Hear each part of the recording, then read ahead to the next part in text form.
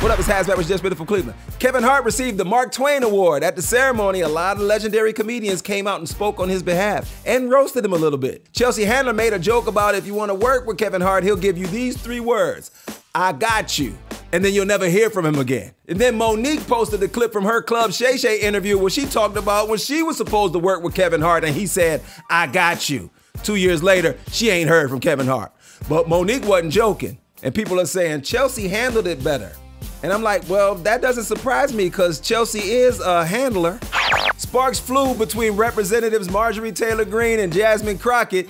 Marjorie made a slick remark about Jasmine's eyelashes. Then Jasmine said, hold on, I got this, and referred to Marjorie Taylor Greene as a bleached blonde, bad-built butch body. And if you go on social media, there's a lot of bleached blonde, bad-built butch body remixes out there. Jasmine Crockett did Marjorie Taylor Greene like Kendrick did Drake. This has been HazMatt with your Dishin from Cleveland.